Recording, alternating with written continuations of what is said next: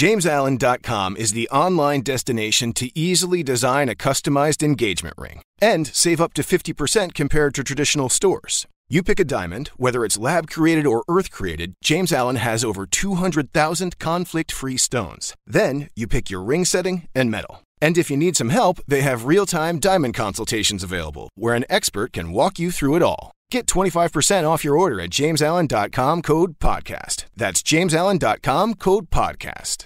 Imagine the softest sheets you've ever felt. Now imagine them getting even softer over time. I'm here to tell you about Boll & Branch sheets. In a recent customer survey, 96% replied that Boll & Branch sheets get softer with every wash. They're made from the rarest organic cotton and designed to get even softer over time. Try their sheets with a 30-night guarantee plus 15% off your first order with code Odyssey. So head to BOLL&branch.com today. Exclusions apply. See site for details.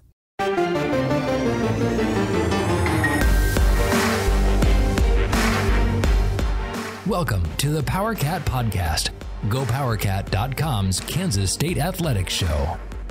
Make sure you're subscribing to our show at Apple, Spotify, Amazon, or wherever you get your podcasts. Now, from the GPC studios, here's your host, GoPowerCat publisher, Tim Fitzgerald. Welcome to an NCAA tournament edition of the PowerCat Questions podcast, sponsored by Fridge Wholesale Liquor. Since we have two guys in New York City right now probably committing crimes, if I had to bet on two guys to go on a crime rampage in New York City, it would be Zach Carlson and Ryan Gilbert at this moment. I mean, they're the small town kids unleashed on the big city. It's almost like their parents left them for Christmas and went on a family trip. They'll just be out there doing their vandalism and treating people poorly. But I'm Tim Fitzgerald, and that's Cole Carmody, and that's your podcast crew today. And there's not even dogs in the studio. We don't know what the hell's going on. The dogs are off getting beautified. They're at their spa day, and we're here working. It's lonely. It's weird. Why would dogs get a spa day? I wasn't greeted when I opened the door. Typically, for those of you who listen to this podcast regularly, you know that every time we come over to the studio, the dogs bark. When the dogs didn't bark, I got worried. It was weird for me. I even knew they were gone. Dude runs around. He's happy that everyone's here. He gets to play with other humans, and Daphne is scared of her own shadow.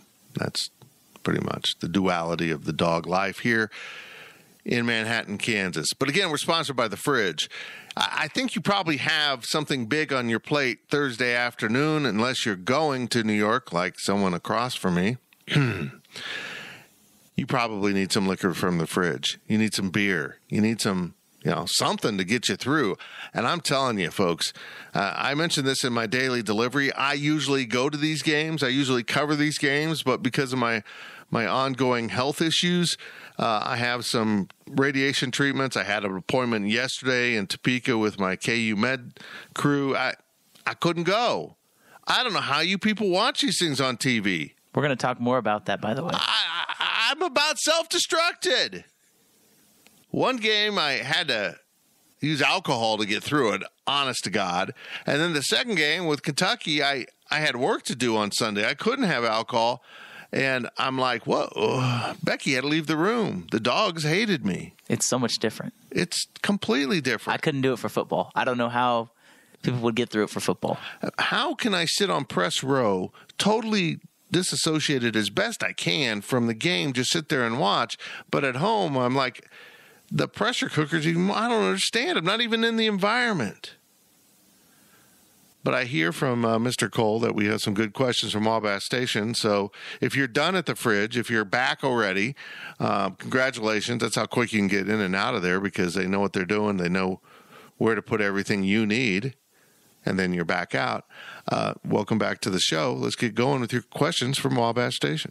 The first question of the podcast comes from CW PowerCat. Hold on. Cole, CW PowerCat, I'm sure, has a good question. I'm sure this is the question that wins us an Emmy. Can we win an Emmy? Is that what it is? We're not on TV. An Oscar. Yes. Not right either. Anyhow, if you enjoy our podcast and maybe the daily delivery and all the free stuff going on at Go PowerCat, we appreciate it very much. And that's how the site's designed. It's supposed to be approachable for people that are, all in different positions in life. We're not going to be just behind a paywall for the people paying us only, but there is some great stuff behind the paywall, including most of our recruiting coverage, a lot of our analysis and opinion. We have everything covered at Go PowerCat. We're having a 50% off sale right now to celebrate the Sweet 16 24/7. Kick that in gear for us on Monday night. 50% off. You can get a new subscription to Go PowerCat.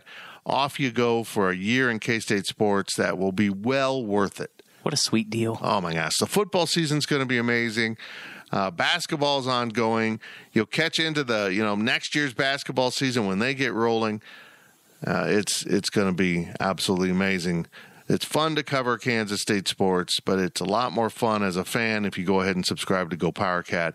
We have a great message board community. If you've had bad experiences with message board communities where it's just kind of hostile and vile, which every school has message boards like that, and if you've experienced that somewhere at K-State, come on over to Go PowerCat. Our community is wonderful. Do we have little spats once in a while? Sure. We got a bunch of people in there that are passionate about a topic, whether it's K-State sports or Cole's haircut. People are very passionate about that. Come on in. You'll enjoy the community. And also to every K-Stater here, far, on the moon, in Africa, for the Michael Beasley fans, Estonia, happy Jerome Tang Day. This is 1 year ago Jerome Tang was hired to coach Kansas State's basketball team. I don't know about you. I think he's done a pretty good job. It didn't take long. He promised to elevate, and here we are. What are we doing here? We've been elevated. That's how it happened. Now back to your questions from All Station. Here we go from CW PowerCat. Where does Markquis Nowell's game rank on the Mount Rushmore of KSU men's basketball game performances? So there's so many layers here. I've been thinking about this.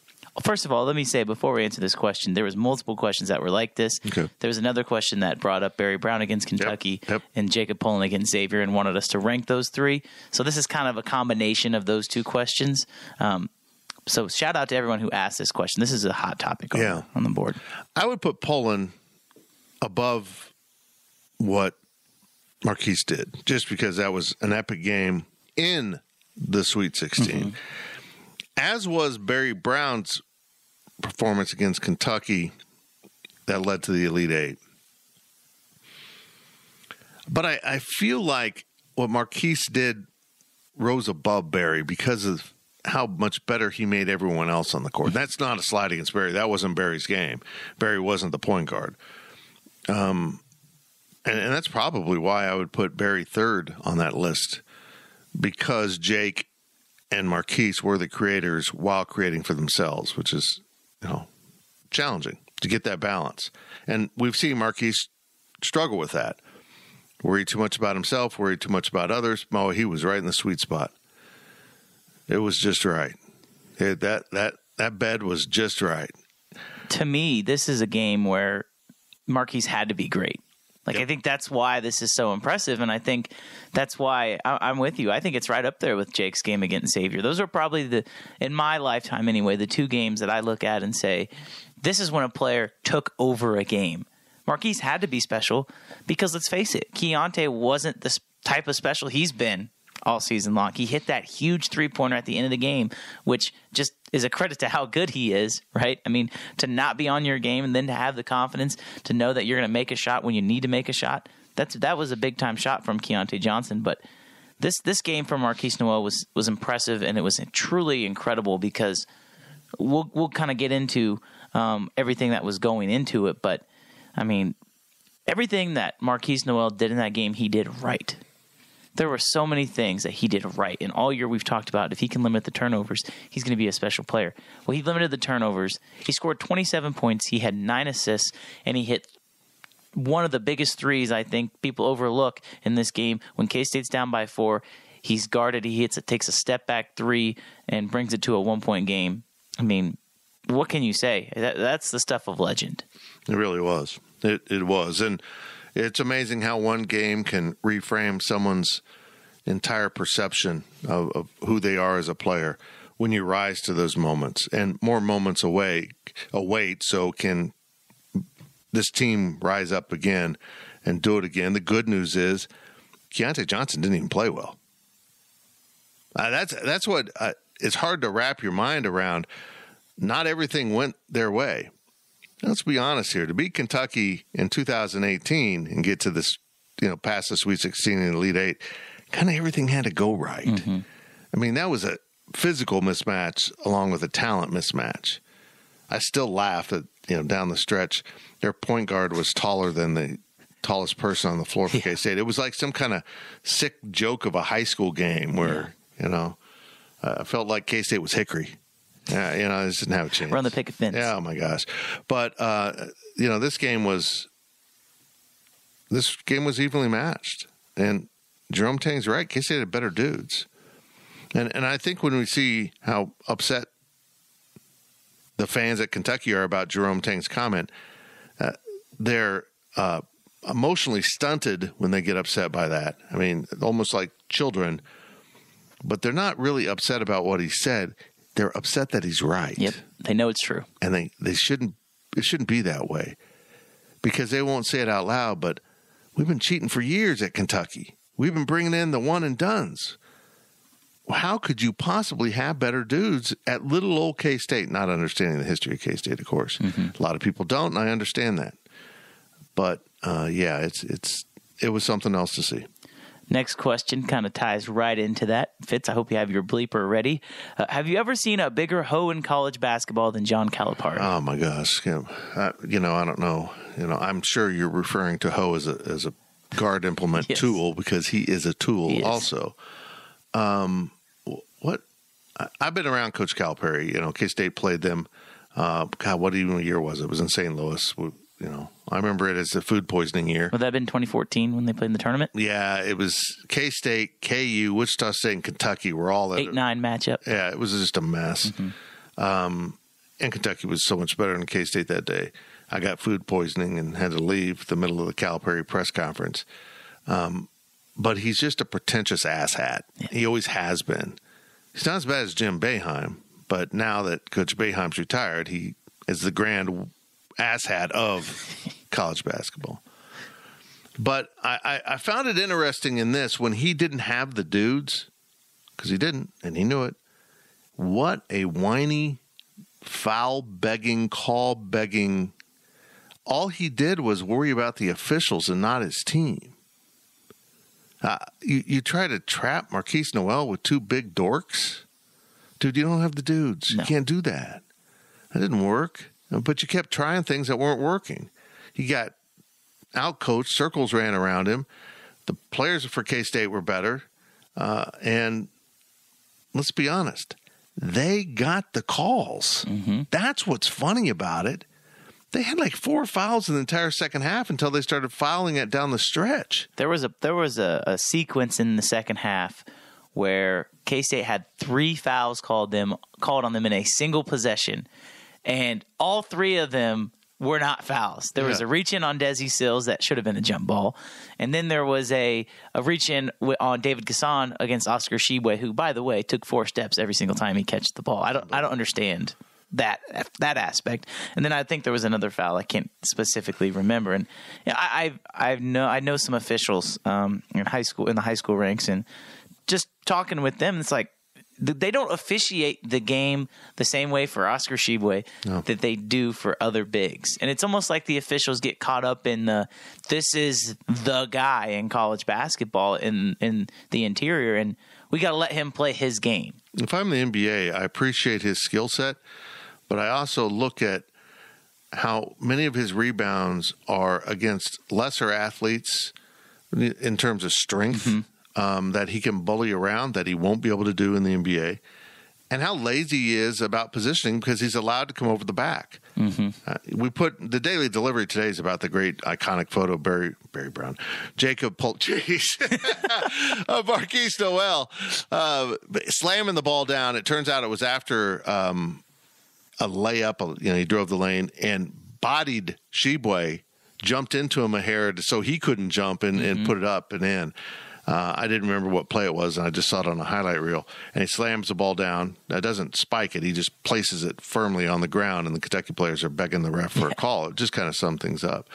But in watching some of those other highlights, the guy is blocked out consistently, and he just literally there's a photo of him just completely leaning on and reaching over David Gasson. He's not above him. He's totally leaning on him during the reach over. Gasson's about to be broken in half, and there was no foul called.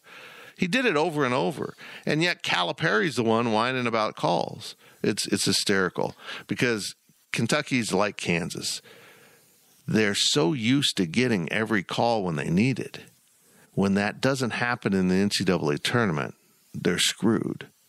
I've been trying to tell KU fans that this happens quite often to them, and it happened again. They didn't get screwed by the referees in the Arkansas game. They didn't get the number of calls they're used to, and it felt like you were screwed. You didn't get the prime seating at the corner booth when you walked in the restaurant. You were treated like everyone else and sat at a four-top in the middle of the restaurant, and you feel like you got crappy service. No, you got the service everyone else does. So I just love watching a blue blood cry that poor us. Yeah. Screw you guys. And we got to touch on what Calipari said about Marquise Noel, too. After the game, referring to Marquise Noel as the little kid. I think it was exactly said that the little kid made a few 3-pointers, and I've seen this discussed. And Fitz, I've almost came to the conclusion, I wonder how much he even prepared for K-State. Like, how much of this was just left up to the assistants to say, you guys are the ones who are in charge of this. I'm going to go, do what I need to do, whether that be make TV appearances, make my radio appearances. I'll coach the game. I'll be vaguely informed of what they do, but you guys are the ones who are tasked with game planning for this team, because it's almost like he saw K-State's roster and said, I'm more talented than them. We're going to be fine if we play our game. Right. As long as we stop Keontae Johnson, we'll figure it out. And they did a good job on Keontae. Sure did. But they didn't do a good job on Noel. And for him not to say his freaking name in the press conference is absolutely ridiculous. And if I'm a Kentucky fan, I'm embarrassed that the guy that just dropped 27 points on my favorite team, my coach doesn't even know his name. Didn't scout him well enough. Ridiculous. And on top of that, I agree with everything you said, but he's got the stats. When you're at the podium, you've got the stats. He can look down and look at the number and try to read the name. Maybe you'll get the name wrong and people will be pissed about that. But say his name, you disrespectful, entitled son of a bitch. Say his name. Now, I hope I come across him in a press conference setting. I'm going to ask him. I might just ask him about that game. And do you remember the name of the point guard? The third-team All-American point guard. Yeah, it's not like he came out of nowhere. Yeah. He's a first-team All-Big 12, third-team All-American guy. He's been one of the most dynamic players in college basketball this year. Has he had his up moments? Yeah. Has he had his down moments? Sure. But that was an up moment. And for you not to even bother with his name after you go to the press conference, F off, man. Yep. I mean, just go. It's a bad look. Yeah. It's a bad look. Kids, don't go play for this trash coach. I mean, he's selling you and I'll get you to the NBA. Kentucky's got to get rid of him. They have to get rid of him if they want to have a program. Because in this day of the transfer portal, first of all, the one-and-done plan hasn't really worked. Nope. They've been good. But at some point, the kids are like, I'm not even here. I'm just here paying my dues. I got to go. I'm looking at the NBA. I don't want to hurt myself here. I'm not invested in Kentucky. I don't care about Kentucky. This is my penance. I didn't see any NBA players on that team, by the way. There was nobody that stood out to me and was like, this guy is going to play in the NBA. Yeah, that team was far less talented than the one we saw in 2018. Yeah. I think there's 3 NBA guys off that team. I think Sheba is an NBA guy, but he's going to have a rude awakening when he gets there. Yep. There's going to be guys just as strong and bigger than him. I'll teach him a lesson or two. Yep. Next question comes from B. Foster 1959. Another hot topic on the boards. Does Marquise Noel belong in the rafters? If no, what does he have to do to get there? Yeah. I saw someone on the boards did a 180. I saw someone on Twitter do a 180. I kind of wrestled with it because really this is a one-season flash. But we're now kind of finding out this one season is pretty spectacular. And if the holdback on Michael Beasley is one season and he doesn't have a K-State degree, I understand that. But are we really now, if we're going to put Marquise Noel up on the basis of one season, Mike needs to go up too, because I come back to our discussions about the Pac-12, Big 12 realignment.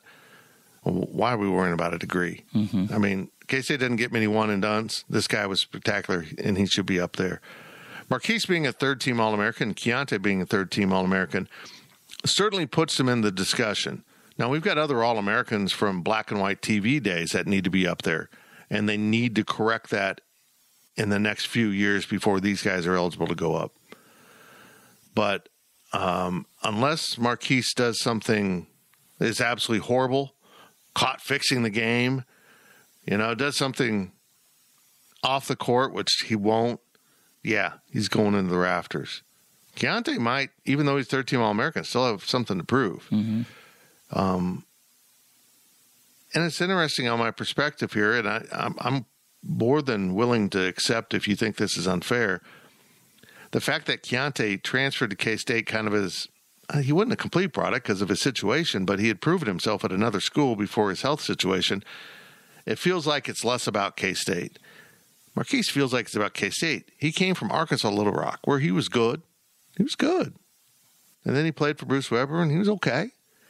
And now in his final year under Jerome Tang, he's absolutely phenomenal. If he can find a way to bottle that type of game 4 more times, K-State might win a national championship. 2 more times, he'll go to the Final Four. If this team plays like it did against Kentucky, it will beat Michigan State, and it will take down Tennessee or Florida Atlantic. I'm sure it'll be Tennessee. Yeah. The bracket's open. There's no excuses here. There's no bad matchups. You're the highest seeded team in Madison Square Garden. The media didn't want to treat you that way. The odds makers certainly aren't treating you that way. But let them keep making mistakes. And those of us who bet on Kansas State money line appreciate being an underdog. Mm-hmm. Amen to that. I'm with you. Everything you said. To me, he's proven what he can do. He's proven that he needs to be up there. I agree with what you said about Mike. I mean, but Marquise he's special. I mean, the transformation he's made, and he's made it for K-State. Right. I think that's another reason why he belongs in the rafters. He's doing this for K-State. He embodies everything that it means to be a K-State Wildcat. Underappreciated, overlooked, but still consistently being a pain in the ass for everybody. Yep, I agree. Next question comes from Americat. Fitz, what was better / worse from an analysis perspective from the at-home experience this week? Probably having to listen to the horrible rims, right? Oh, my God, those rims were awful. Yeah, terrible.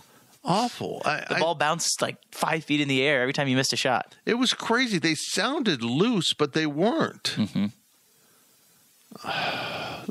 Don't ever go back to Greensboro. It was terrible. And, how many times did a missed 3 end up on top of the backboard? I know. I noticed that multiple times throughout all the games there. It's like, you never see that happen in the Big 12. And the other thing, the referees noted how many wedgies, is what they were calling them, happened at that site. Mm-hmm. I think the goals were put up wrong. I think the rims were out too far. Did you see that? I don't know what game it was, but there was a free throw.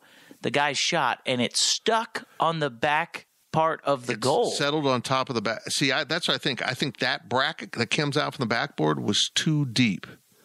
I think the rims were on wrong the entire tournament. And how that happens at this level is beyond me. But something was weird. A lot of weird stuff was happening. Hopefully Madison Square Garden knows how to put a basketball goal. I think they have some experience in that. They've done it a few times. Yeah, it was so weird. It honest to God, folks. I was home during the pandemic, but those games, football games, weren't ever that sizable. K-State went 4-6. I didn't travel the next year because it still was kind of worrisome. And okay, that was an okay season. I went from the start of the 95 season to the pandemic missing 2 games, football games. So I mean, nearly 25 years, 18 years. I missed the Fresno State game when K-State with Ron Prince played in Fresno because K-State with Frank Martin was in Orlando with a preseason tournament. I chose that, and I chose wisely. That's a smart decision. And I didn't make it to the I could have slept at an airport if I wanted to get to the Pinstripe Bowl. But we already had Rob Cassidy on the ground in New York because he was already in there visiting friends. So we canceled our flights because of the blizzard and just stayed at home. Salute to you. So that was it until the pandemic hit. And then that changed everything. And I'll be honest here. Our profession's changed so much. It has. We've been traveling heavy for a number of years because it was all about the games. And it's still about the games, but you can have a smaller presence at the game and still do the good job you need to. I don't think anyone thinks we've done a lesser job here because Michael Goins and Tim Fitzgerald are writing from home and Cole Carmody's doing his postgame stuff from home. Just the way we do things now, and the ability with an app called Otter to record press conferences and interviews and put them in our shared group so we all have them immediately there's so many revelations that have happened in our industry. I'm done sooner working from home. Is that a fly? There's a damn fly. It's like 50 Where did you degrees come outside. from? It's huge. That's funny. I'm done sooner working from home than I am actually at the game. A considerable amount of time earlier. I know. It's strange. It is. It really is. Because you don't have to walk to a press conference. You just kind of start doing your thing. And, it's kind of nice, too, to be honest. They can't get Jerome Tang on postgame radio, so they just take the feed. So we get some of the podium feed across the radio, which it's something new for listeners. It's got to be kind of cool for them to hear the media actually ask the questions at a NCAA tournament press conference. It's cool, but yeah, it's been odd. It's stressful. It's stressful because I cover K-State. You lose a lot of your fandom covering your alma mater as a journalist. In fact, you see me wearing purple and Power Cats in my daily deliveries, but those shirts exist in this room. I mean, you don't wear those to game. You're there covering the game. You don't wear fan clothing. You don't wear the only time I wear purple at a game is when they're playing TCU. It's literally my rule. I'm not favoring either team that way. So to be at home and kind of able to vent a little bit, it doesn't help venting. It doesn't. It just kind of compounds everything. Yeah, I think at the Big 12 championship, we all agreed in the media that we almost died trying to hold everything in up in that press box. But you kind of you make it through and you do your job. And it's easier if you're a journalist that, let's take our friend Ryan Black, who is a graduate of Georgia and covered K-State here and then covered Michigan State for a while and then covered Kentucky. So he's kind of covered this whole bracket. So he was covering the game from Kentucky. He's a Georgia fan. He's disassociated. There's no roots there for him. Now, look, it's kind of natural for someone who starts to cover a team to get generally to feel affection because if they're good players, good coaches, and I don't mean on the court, good people, you don't want bad for them. And honestly, it's selfish too.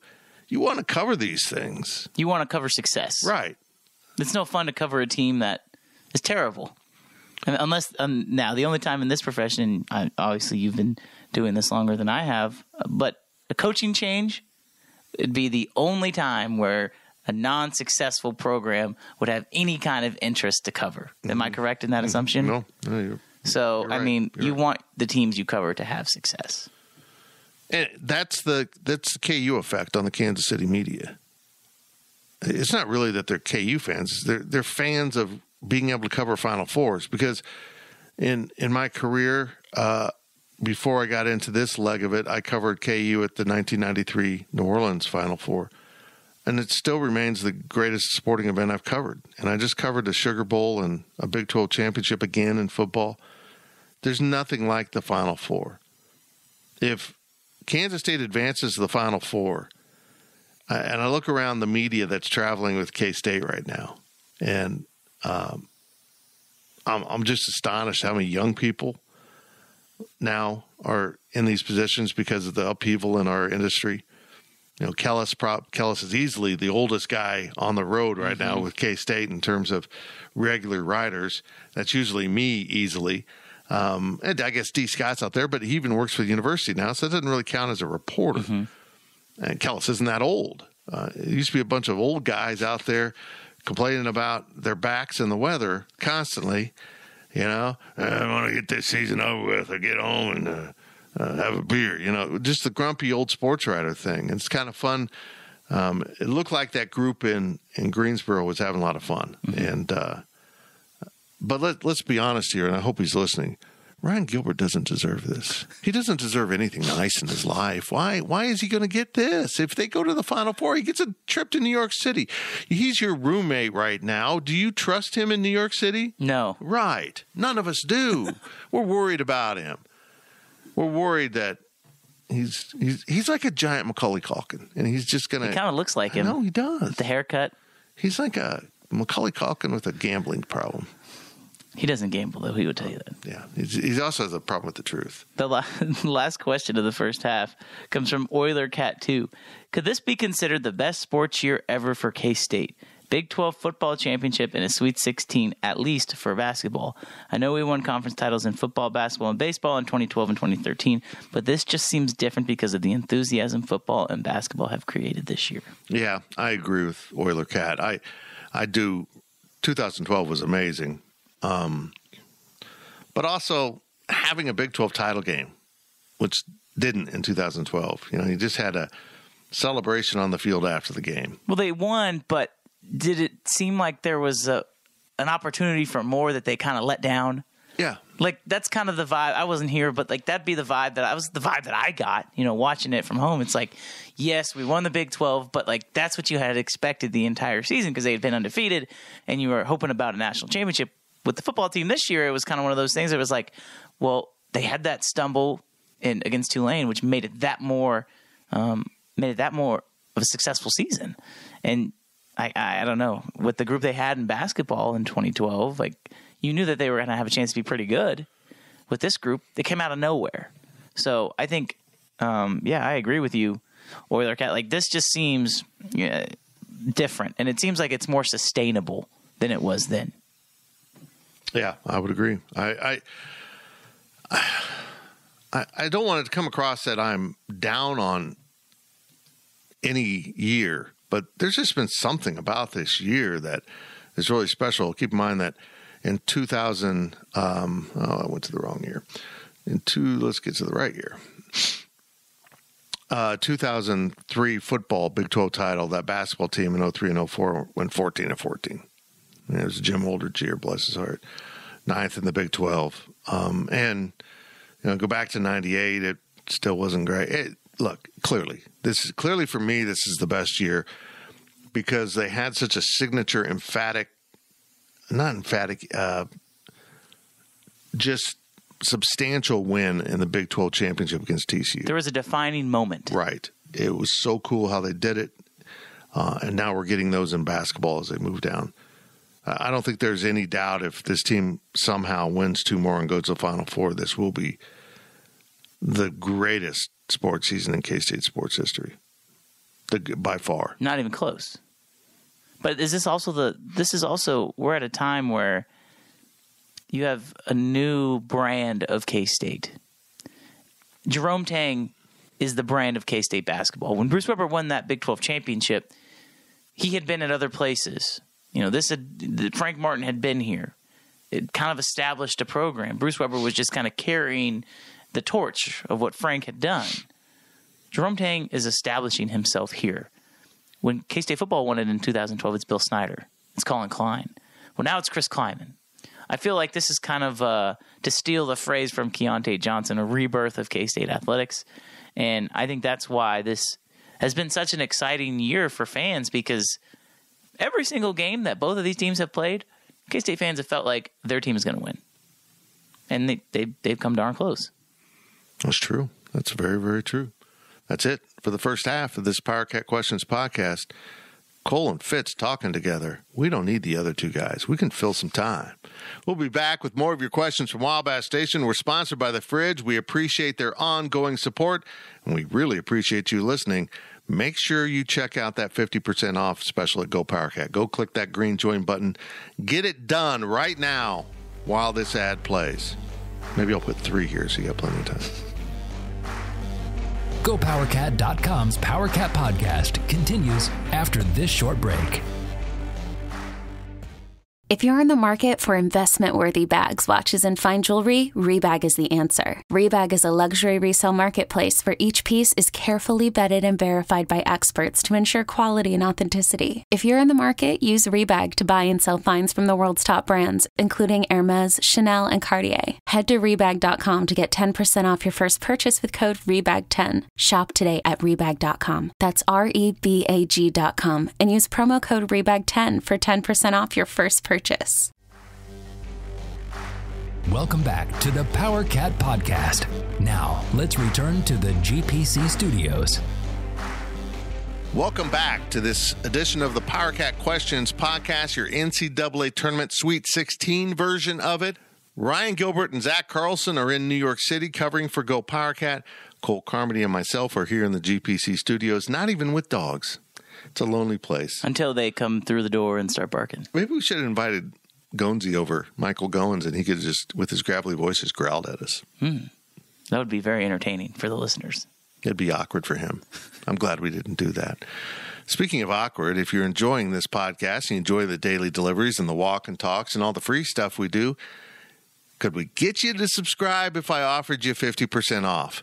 Well, that's what's going on right now to celebrate this Sweet 16. Get on over to GoPowerCat.com. We're part of the 24/7 Sports Network, which I got to tell you, folks, I've been with other networks and different versions of those networks. This is the most incredible journalism experience I've had in terms of being integrated into a greater network. We are part of CBS Sports. I mean, there's discussions even rebranding us as CBS Sports 24/7 College, something like that. So these are big things going on at 24/7, integrated into CBS. I hope, to goodness sake, if the Big 12 expands, and we should be getting information on that pretty soon, what's going on in the Pac-12, that they can bring in some more schools. They have to expand the TV package, and then, possibly CBS comes into that. We'll see how that all plays out. But get over there, subscribe, click that green join button, get your 50% off, and get ready, folks. It's going to be an incredible year. I just can't imagine this happening. This is so far beyond my realm. You had to replace a legend in Bill Snyder, and Gene Taylor found Chris Kleiman and took a lot of heat for it. And now that people have been around him, he's a different coach, he's a different man, but the goodness there and the way he represents K-State is so solid. And, Bruce Weber won a couple Big 12 titles. You have to always recognize how substantial that is. But there always seemed like there was something missing from that whole thing, because in both of those years, he lost in the first round of the tournament, which is a hollow way to go out. And then the 3 worst years in the history of K-State basketball in a row took place before Jerome Tang came in. And I think we can all agree this isn't just about the success on the court. It's about the entire program and the amazing energy around the program. It's really cool. Yep. As we get into the questions here for the second half, the first question comes from the Boss Cat. How do you guys think that the aura of playing at Madison Square Garden will impact the New York City players in the game? I know they'll downplay it some, but every little kid from New York City dreams of playing at MSG. Yeah. And why wouldn't they? So cool. It is. As someone who's covered a game in there, because was it Huggs that played there, Notre Dame? It was, I believe they said Frank. That was Michael Beasley's very first, so one of his first tournaments, so that would have been Frank. Frank, yeah. Okay. I remember going to that. It's funny how little we remember from that trip. I remember our room being at a Hilton, being really small. We had a nice dinner. We had a nice night out where we pub crawled, and we ended up in Jay-Z's bar. Yeah, that was... Did you meet Brett Yormark? No, but what was funny about it is, let's be honest, a bunch of 30, 40-something white people from Kansas walk into Jay-Z's bar. It seems like a joke, but it wasn't. They were very kind. They gave us a private room with pool tables, and it was a very expensive room with a waitress. And I don't think it was as much as an act of kindness as get them out of our main area. But it was great. We had fun. And it was fine. I mean, we enjoyed, we were there for each other, not everything else. Went to a bar that overlooked, it had a patio, an outdoor patio. You walk out and it overlooked Empire State Building. And they had like these giant fur coats that everyone could put on so you'd be warm enough. It was cool. But, covering a game there is amazing. And I don't know how they'll handle it. I just have no idea. And you might be able to lump Keontae into that as an East Coast kid from Virginia. He might have the same thing. This is a big stage. But they need to remember they're not the little guys on the big stage. They are the top seed in this regional final. So let's see what they can do. Hopefully they all rise up. It's an amazing story. If you know the full background of Orlando Blackman being from Brooklyn, and we've had phases of this. Michael Goins is working on a story about this, I believe. It's really cool. New York City, the Big Apple, has meant a lot to Kansas State basketball and the Little Apple. And I really honestly think this is going to be something substantial for recruiting. Mm-hmm. When these kids from around New York City see the kind of success these kids are having by going to the middle of Kansas, and Jerome Tang will gladly play this up because this has been my argument about inner city kids, big city kids, not wanting to come to a rural ag and engineering school. For every one of those, I truly believe there's a mom that wants their child in an environment like Manhattan and not going to a place like Memphis, not going to a place like Alabama where apparently you're not held accountable for your bad decisions, but coming to Kansas State. So this could be enormous for Kansas State recruiting. I think what is so cool about all of this is right now K-State is the story of the tournament. Like you look around college basketball, if there's one player that fans want to watch, it's that 5'6" point guard from Harlem. And where does he get to go? He gets to go back to his home in New York and play at Madison Square Garden. I mean, I think this is going to be better for K-State than if they would have even been in Kansas City. I mean, these guys are going to be motivated. They're going to be fired up. And it's not just Marquise. Let's not forget that. It's Naquan Tomlin, too. The same Naquan Tomlin who never played a game of organized basketball until he got to college. In case you didn't know that. You know, it's not like they haven't said that at all in the broadcast. That's amazing to think. This will be his first organized basketball game in his home city. Mm-hmm. Yeah. How cool is that? So you get Naquan, you get Marquise. Ish Massoud also returns home, and so, as does Tyke Green. And Curtis Kelly. Let's not overlook that, too. Curtis Kelly, the GA, gets to go back home. So there's a huge portion of this roster that is returning home, and I just don't see any way that they don't live up to the hype. Like, Marquise has a flair for the dramatic. He would be a great actor. Oh, he would be, actually. Because he knows how to be dramatic, and there's going to be some serious drama that takes place on Thursday and hopefully Saturday night because these guys are good enough to win. They're good enough to beat anybody that's left in this tournament. It's going to be like playing a home game for those guys. I mean, they may have never played there, but just that feeling of being home, playing in front of friends and family, and envisioning what they've always dreamt about, there's something special there. Yep. There is. And hopefully Zach Carlson and Ryan Gilbert don't commit too many crimes. That's always important. But I've instructed them they must eat from a sidewalk hot dog vendor. They'll go to Qdoba or like a Chipotle that's there. It's very Zach. Yeah. Zach likes to travel amongst the known. Mm-hmm. Which is fine. I appreciate that, particularly on work days. I'm not gambling on anything on a work day. Last time I did that was in St. Louis when we ate at a weird sub shop and I got food poisoning. Not doing it ever again. We're eating pretty safe on work days now. But yeah, it's incredible. I'm excited for these guys. Hopefully that doesn't become too overwhelming. I'm sure they will have a lot of media attention because Kentucky's not there. Purdue's not there. Other schools that might have been seen as Memphis was knocked out. I kind of had a little, not really a brush up, but Duke, by the way, too. Yep, Duke, one of the 24/7 podcast producers in the New York area, and he was disappointed by the field. And I'm like, I don't have much tolerance. I don't have much for name brand addiction. I like good sports. And if you watch Kansas State, that team was a lot more fun to watch than Duke or Kentucky this year, or even Memphis. Was fun to watch at times. Mm-hmm. That team K-State put on the court against Kentucky, that's a blast. It's hard to believe that's a Kansas State team. Yeah. After so many years of walk it up and play suffocating defense, this is the brand now.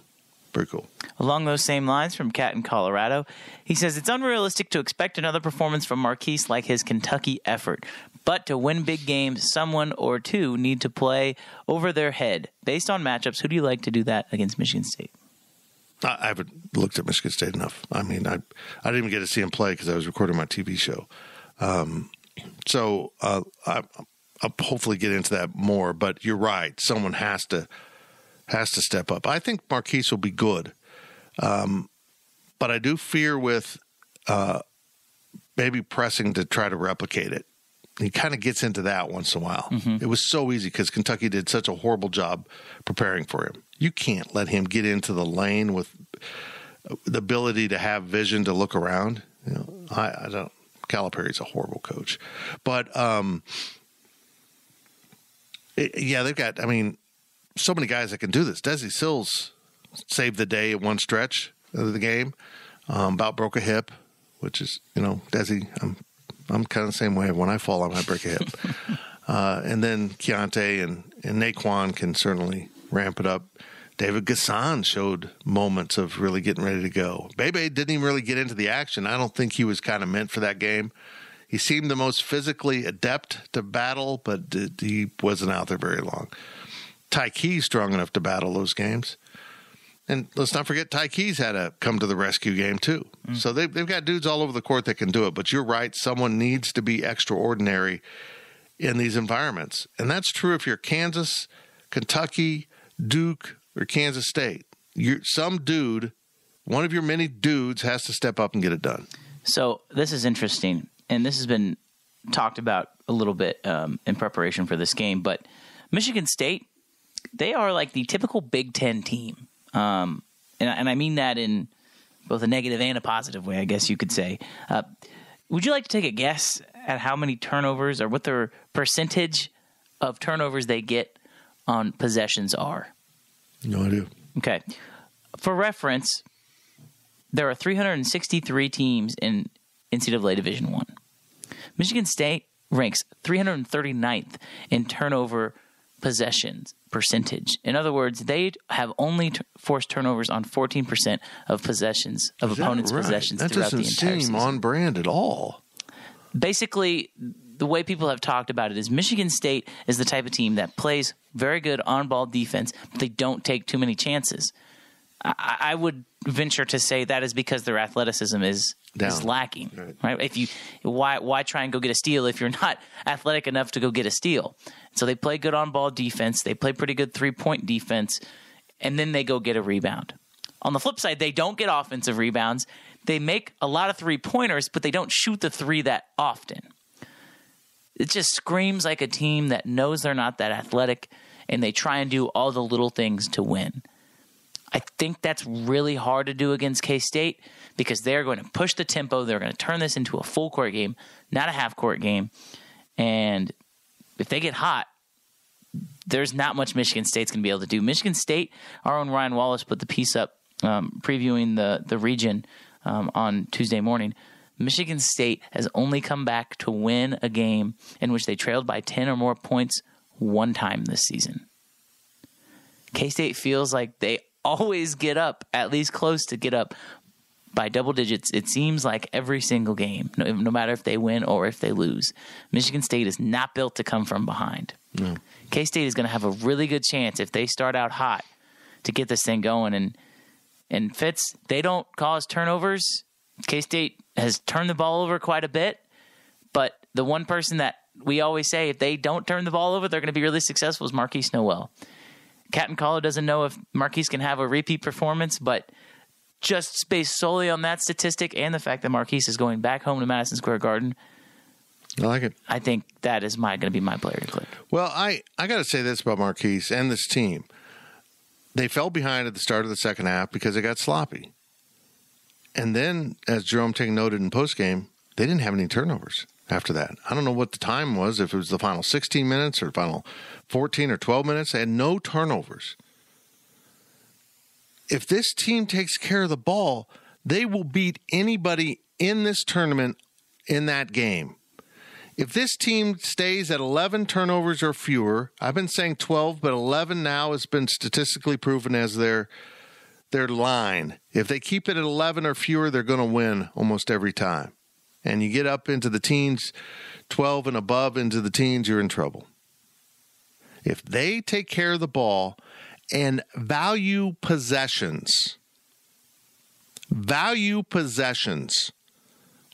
what you do at the end of the game. You need to make a play, you're focused, let's run the set perfectly, but you need to have that feeling throughout the game. And if they can do that 4 more times this season, they could be there at center court in Houston. They could be there. But again, these teams are good. They're not overwhelming. There's not a matchup issue. Purdue would have posed that. That'd have been interesting. What a choke job, by the way. But I also think it proved that was their Achilles heel. Yeah. They just ran circles around him. They front guarded him. They took him out. I bet K-State to the Final Four in November. So needless to say, I hope they do that, and I regret not betting more. Mm-hmm. Me too. Next question comes from here for LT Cat. With all the free national TV exposure for Tang in the basketball program, what does this do to aid recruiting? It's enormous. I don't even think it's just TV. Let's talk about the viral sensations on Twitter right now. Besides all the highlight reel passes and dunks and all that locker room video of the pregame hype, I don't know if you could design anything better in social media to attract young players. They look like they're having so much fun. Right before a game where teams are supposed to be nervous, they don't look nervous. They look confident. They don't look loosey-goosey, right? That's a term we use in the coaching profession. They look all loosey-goosey. They're not ready to play. They look confident. They look confident like they know they're going to go out there and they're going to kick some butt.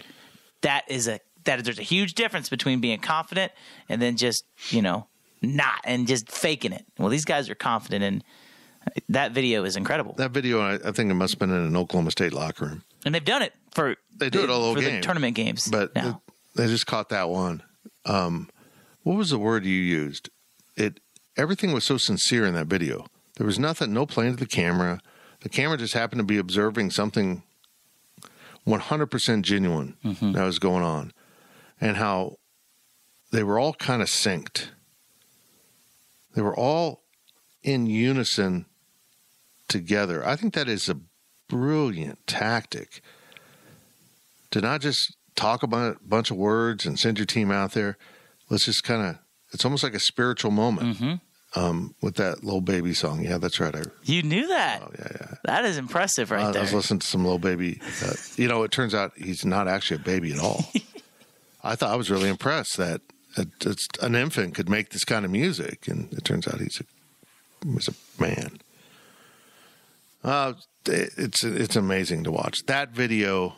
If I'm a kid, I'm like, yeah. I don't care. I don't even talk about race or culture. If I'm from Weston, Kansas, I'm like, man, I want to be part of that team. And just the coaches. Just Tang is just he is the leader of the pack. Like there's just. It's beyond words, and that's what we're supposed to do on a podcast. Is we're supposed to talk about things, but you just watch that video, and there's you just develop these feelings. It's like, I'm terrible at basketball. I was never even close to being any good at basketball, but I feel like in that moment, I could put the uniform on and go have success, and that's why they win. That's why they win. I'm down for this. Coach Tang has so much in the bank invested right now.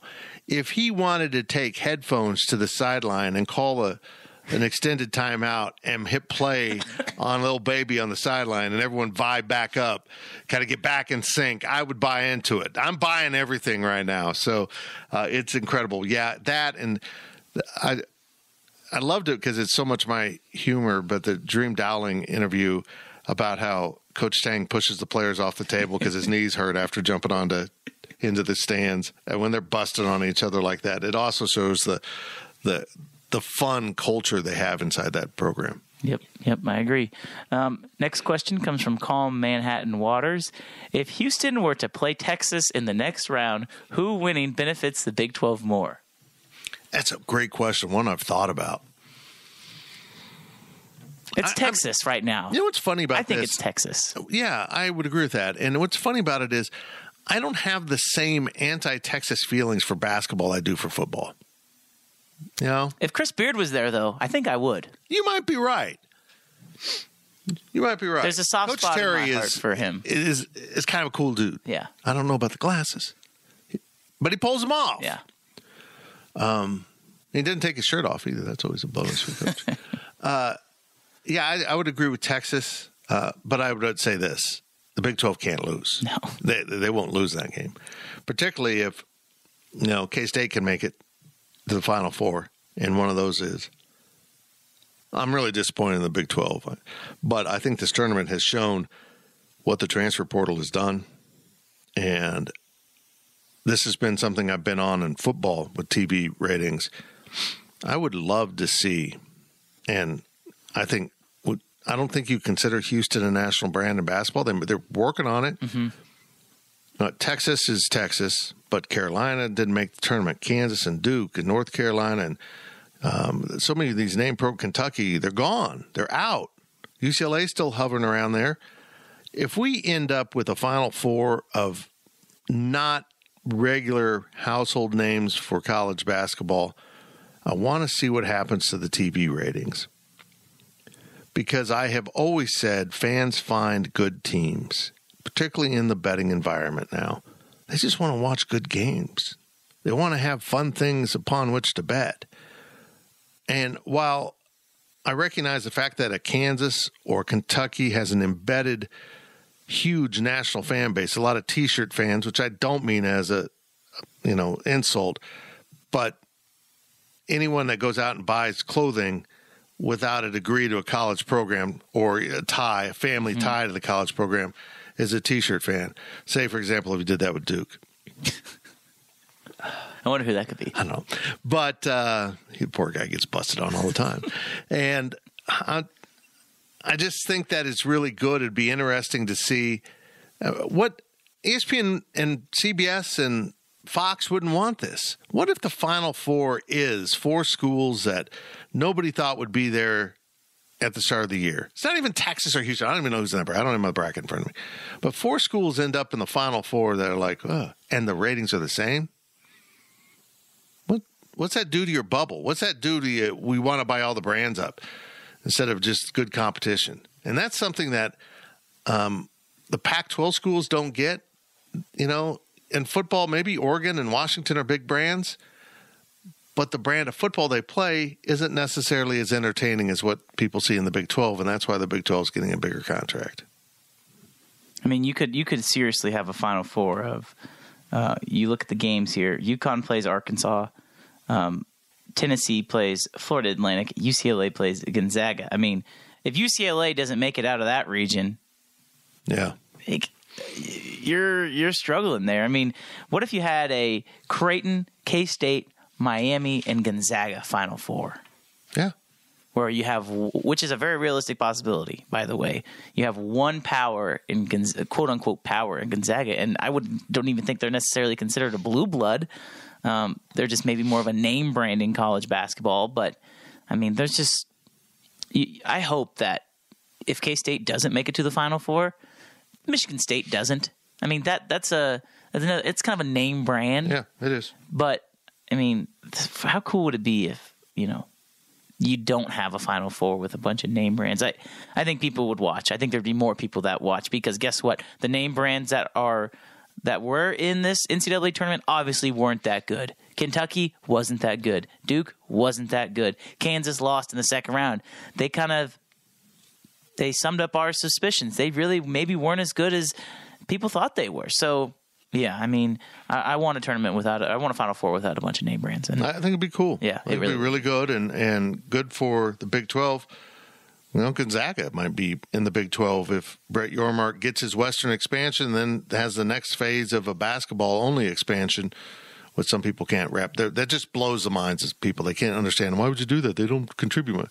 No, they'd be separate contracts. Basketball and football be separated out.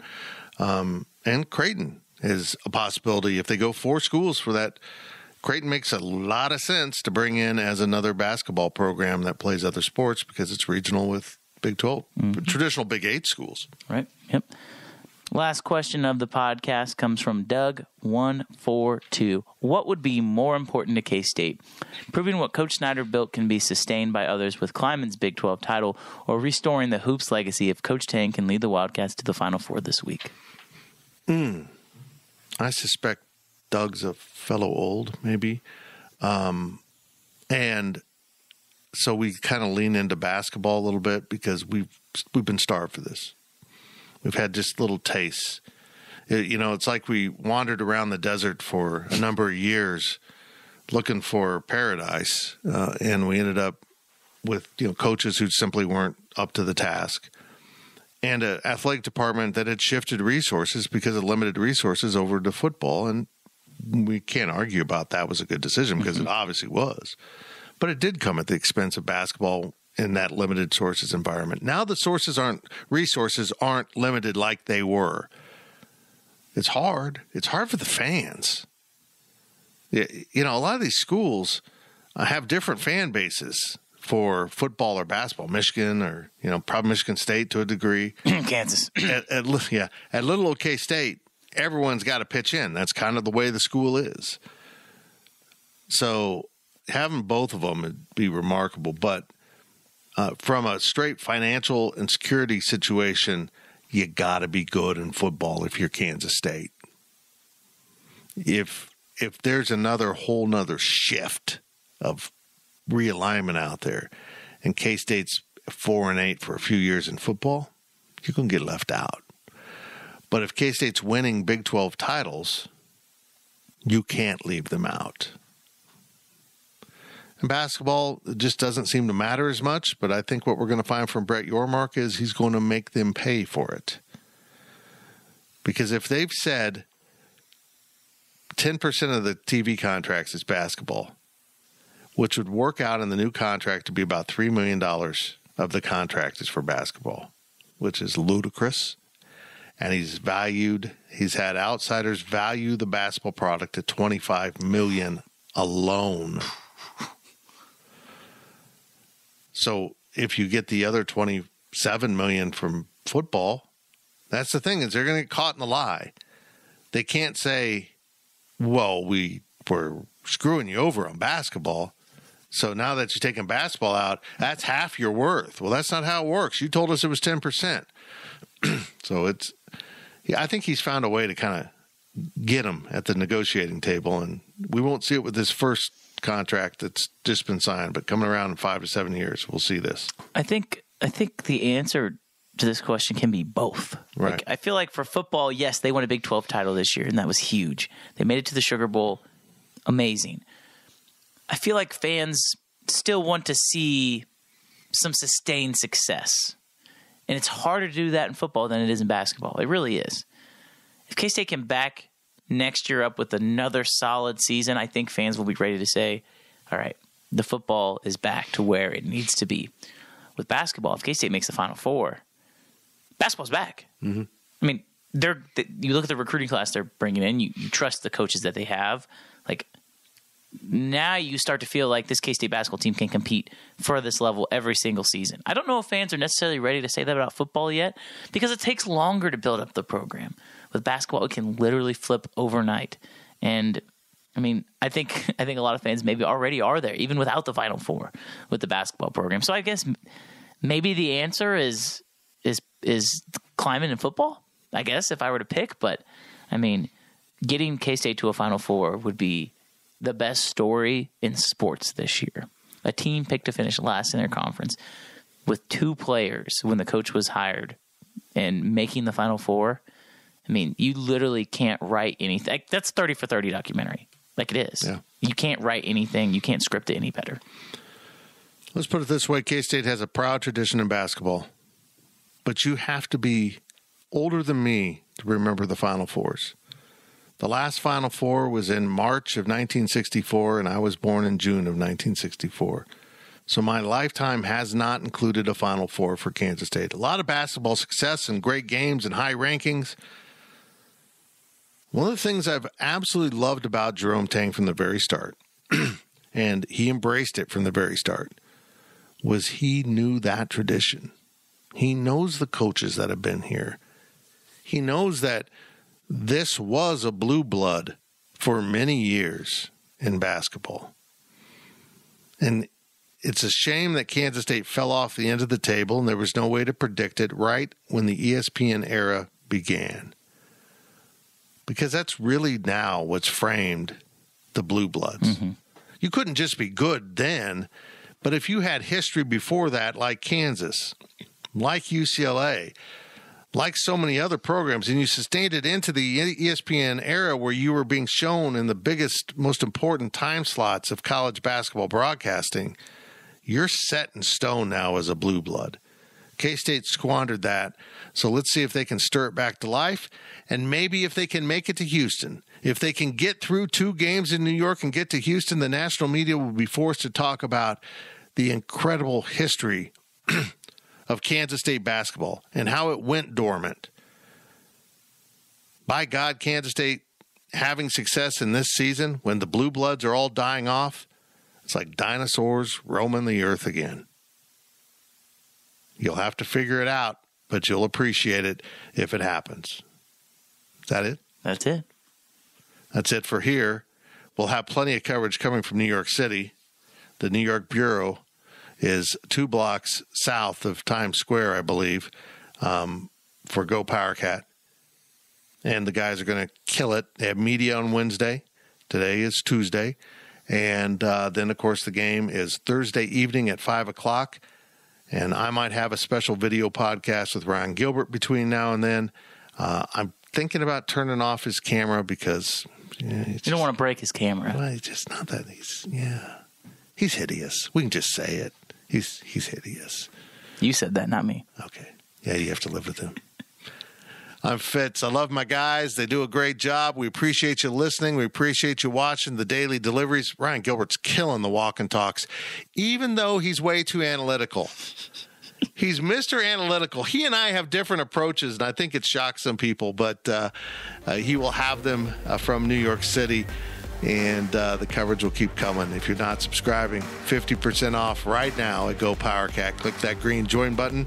Become part of the family. We have a lot of fun covering a very fun season and future of Kansas State sports. Thank you for listening to the PowerCat Podcast. Make sure you're subscribing to our show at Apple, Spotify, Amazon, or wherever you get your podcasts. PowerCat Podcast. All rights reserved. GoPowerCat.com.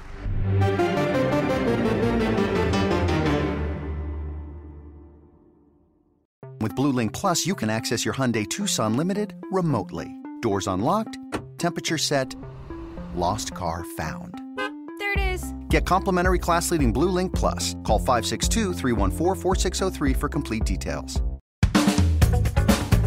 Hey there, it's Gary Parrish with the Eye on College Basketball Podcast, part of the CBS Sports Podcast Network. We are still in the early weeks of conference play, which means there's no better time to tap in. Every Sunday night and Wednesday and Friday mornings, you can expect an episode in your feed highlighting everything you need to know from the sport of college basketball. Conference races, bracketology, coaching rumors. We'll talk about it all and be there with you at least 3 times a week as March Madness approaches. It's the Eye on College Basketball Podcast. To find us, search for Eye on College Basketball in your podcast app of choice.